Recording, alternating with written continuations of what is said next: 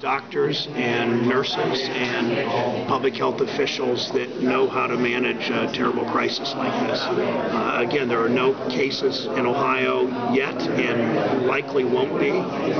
You never know for sure, but some people are in isolation that had up close relatives of the nurses, and that's the right way to handle this. But I think people should move forward with their lives, live their lives, not be worried about this, not be alarmed about this. Senator, let me ask you two questions about politics, one about current elections and one about maybe a future election. Some folks are saying you're the top alpha male Democrat in the state now.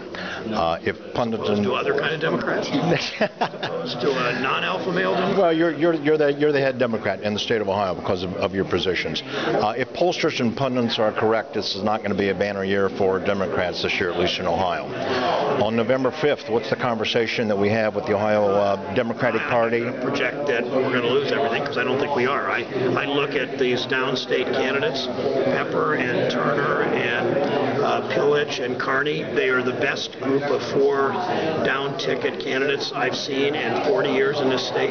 Better than when I was on the ticket, frankly, and no false humility. They're just fact in my mind. I think there's real potential in all four of them, so I'm not willing to say this election is a disaster. I think it's a hard election for us because of our governor candidate, but I also know that people are not happy with the direction of this state. We've not had the job growth some places have had. We've had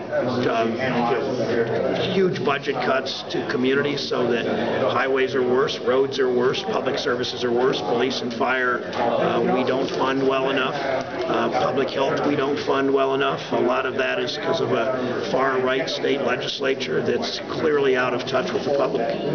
If these Democratic candidates don't pan out... I'm not going to answer a question if based on that. Okay, Call me after the election if that happens, but I'm calling you if it doesn't happen. Okay, all right. Here's next question. 2016, Ohio's going to be even more important. Republicans are coming to Cleveland.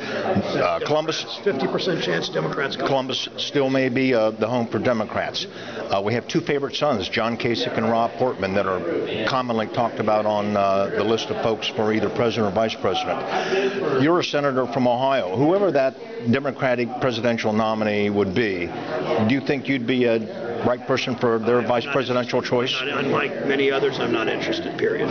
I'm not interested in running for president. If asked, you would not serve. I'm not interested in running for president. I'm not interested in being the vice presidential running mate. Every candidate for president on the Democratic side knows I'm not interested in it, so that case is closed. Okay. You just said there's a 50% chance that Columbus could be the choice. Do you know something? I mean, there's more than two cities left, right? I know, but there are cities that don't have a very good case.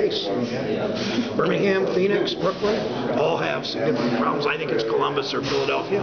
I've been working hand in glove with the National Democratic Party. No predictions. I can't promise that we're one of the two finalists, but I think that we have a very good chance. We have something the others don't have, and that's a great state university with a stadium that can seat 100,000 easily, counting on the field. We have this state university in Ohio can do so much more. Transportation, housing for delegates. We have enough housing. It's accessible. Enough hotel space, even without Ohio State, when you bring in more there.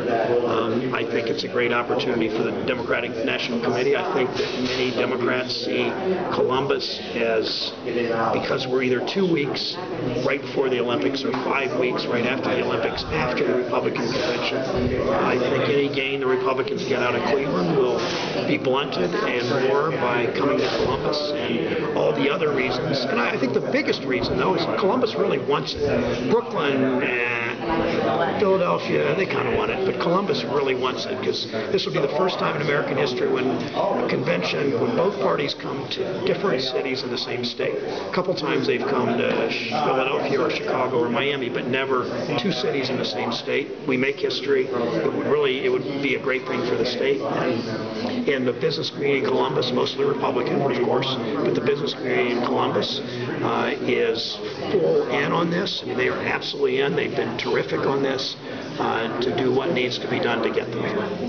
Is it time for a change in leadership of the Ohio Democratic Party? We'll see. I'm not going to answer what the election results. Daryl, one more and then we gotta go.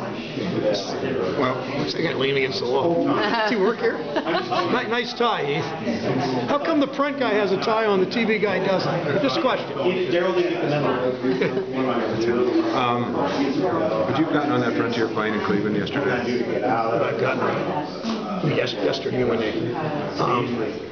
would have gotten on the plane, but I don't think people on the plane were infected because you have to have bodily exchange. I mean, I don't think people want to necessarily sit next to a person that might be infected, but I also think there shouldn't be alarm. The chances of transmission are so low for anybody on that plane. But would you have gotten on I don't know. I the guess plane to, it was scheduled to take off. I understand it, Pioneer Frontier brought in some. I don't know. I guess I don't know. Okay, we gotta.